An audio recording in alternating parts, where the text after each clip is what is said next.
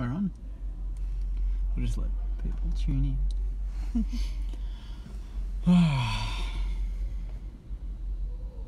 Just let them stare at my happy face. Just got a good face. Soak it in. Hey guys, welcome to Saints TV. Just getting to the car now after our round 19 game against Melbourne, and I'm extremely happy.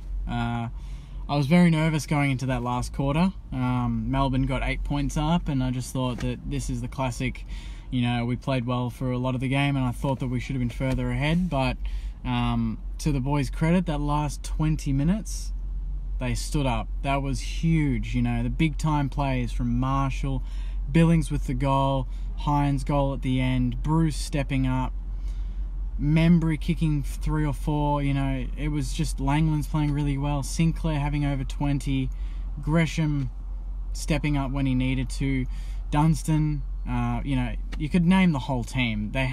All of them had these big moments in the game where it could have gone the wrong way. They could have let Melbourne just walk it in and finish the game off, but to the boys' credit, they put the ball under their arms and they just kept playing fast, exciting football, and they never gave up. They always looked like they had the win in their eyes. They knew they weren't going to lose this game, and it was just so good to watch, especially that last 20 minutes. I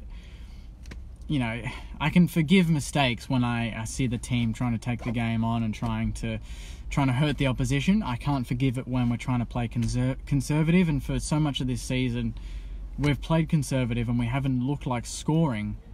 2 weeks in a row under Brett Ratton, we've kicked over 100 points. When was the last time we've kicked 100 points 2 times in a row? I couldn't name it. We've won 2 games in a row, both times kicking over 100 against the Bulldogs and Melbourne, who have been 2 teams that have been, Bulldogs have been pretty good this season. Melbourne top 4 pretty much prospects this season and a very good year last year. So, and to their credit, they played well last week against West Coast. So they had good form coming into this. So it's a game that could have gone either way, but we just grew some balls and just played some super exciting football. So I'm very happy. And Jess, who is here but not in screen, came to the game. She's been to one other game against West Coast this year, and we lost. Her first win. Her favourite player is Membry, loves his tats, and Hunter Clark. And Bruce. And Bruce. She loves Bruce now. Everyone loves Bruce.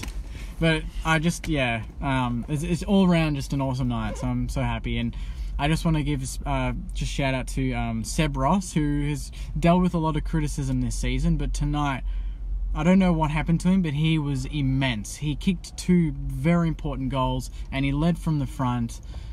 He had some big plays in the middle of the ground where, he looked like he was going to get tackled, but he just kind of shrugged them off. Someone says hi, Jess, which is good. Hi. Yep, she says hi back. And another is Hunter Clark. That passage through the middle of the ground where he just ran through a pack and then hit a player lace out and we kicked a goal from it was incredible. And Carlisle had a bit of an up and down game, but I thought he was pretty stable down back with Nathan Brown and Nick Hines, super exciting. Jack Loney bobbing up when he needed to. Yeah, it's a game that I don't really see many faults. I just see a really united team. Rowan Marshall, again against Max Gawn, was an awesome battle. I think Gawn probably took the chocolates there, stats-wise, but I thought Marshall's last quarter was a big reason as to why we got hold of them and ran away with it in the end, which is great. We don't usually hear that, when we say that we've run away with it, but we really had the momentum in that last quarter and we capitalised. We kicked goals from very gettable positions and we kicked goals from some pretty tight positions where, a month ago we would have missed them. So really happy with this win.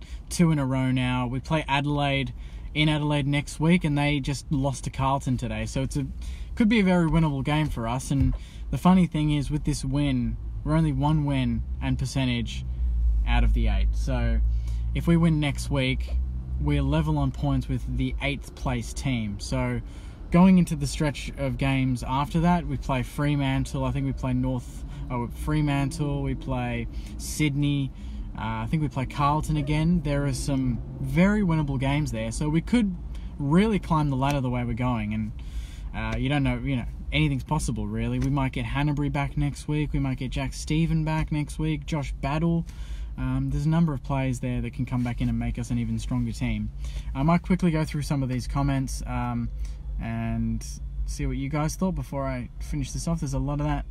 Look at that smile. It's a pretty great smile.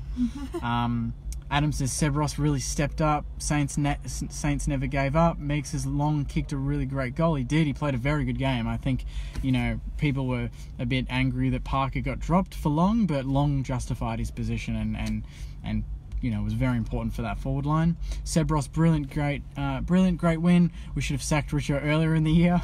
Let's not hang too much shit on Richo. I think let's focus on now and what Ratton's doing with the team. Leonis has loved it. Bruce and Ross was so awesome. Ross not butchering the ball as much, lol. Long played well, not a lot of disposal, but played really well. Rats has the group playing for him. It's a no-brainer to sign him up ASAP. Also, thoughts on Stephen requesting a trade to Geelong. I think if Stephen wants to go to Geelong, get it done, but I'm just, I want to make sure that we get a good trade for him, whether it's a first-round pick. If Kelly goes to Freo and Geelong get the first-round pick, I want to get something there, or we get a midfielder or a Parfitt or someone like that from Geelong as a player trade back. We'll see what happens in the off-season. Seb Ross had his best game of the season, except for one brain fade where he just watched Melbourne take an uncontested mark right in front of him. That's from Radley. Liam says, Bruce is a jet, love his determination. Charlie says, great team effort, kicked over 100, Ratton should be our coach. Dave says, Loney was a little disappointing. He was a bit quieter, but he bobbed up with an important goal in that last quarter. So that's all he can do. Daniel says, Saner of the week, Ross had a great game, 31 disposals, 9 tackles and 2 goals. Excellent numbers. Matthew says, if we beat Adelaide in Adelaide, which is very possible looking at the state of that team, we're definitely a finals chance.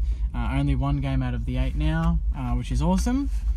Who would have thought that, a month ago? Peters has reminded me of the first few rounds of the season. We have found that fight again and built on it. I agree, but also the first few rounds of the season, we didn't kick high scores. We're kicking high scores now. Long was good. Bruce was amazing. I'm thinking Josh Bruce could be a great captain. A lot of talk about finals in this chat, so we're clearly getting ahead of ourselves. There's some big games coming up, so let's try and just, back the boys in next week and see what happens. Adam says, best game I've seen Sinclair play. Cops a lot, but proved his haters wrong. I agree. He lowered his eyes. His field kicking was on point today. Really impressed by him. Gresham was very good as well. Great game by him.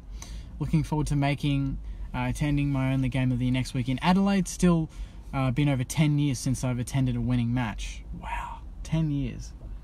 And you just got one tonight. Watching Rat's press conference, he looks like a bloke who's invested in the team. Something makes me think he was going to be our coach all along. I know, it could have been in the works at the start of the season. I love the way we are playing. It looks like they are working hard and having fun doing it. Hind is a gun. Hind courage in the last quarter is a good sign for the future.